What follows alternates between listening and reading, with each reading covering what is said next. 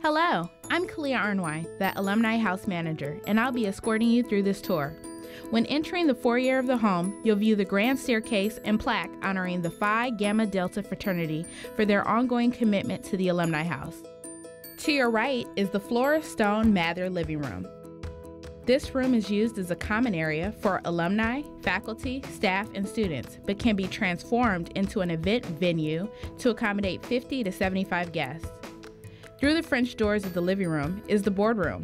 This area is mainly used for meetings and networking events, but can serve as an extension of the living room for private parties, receptions, and mixers to accommodate 100+ guests. One of the greatest amenities in the Alumni House is the fully equipped kitchen and pantry, which provides guests and caterers with an area for food preparation and storage during events. The library features vintage Case Western Reserve University memorabilia, as well as alumni and staff-written literature. This area of the house is used as a common space, as well as a time capsule for Case artifacts.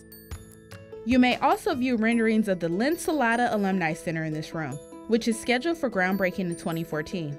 The center will be located adjacent to the house and will provide an additional 9,000 square feet for event space. The parlor is occupied by the Alumni House assistant during business hours and is the main contact for all guests. The coat room provides us a large area for guest coats and belongings, event equipment, and staging area for caterers. This concludes your tour of the Case Western Reserve University Alumni House. Please come back and visit us soon.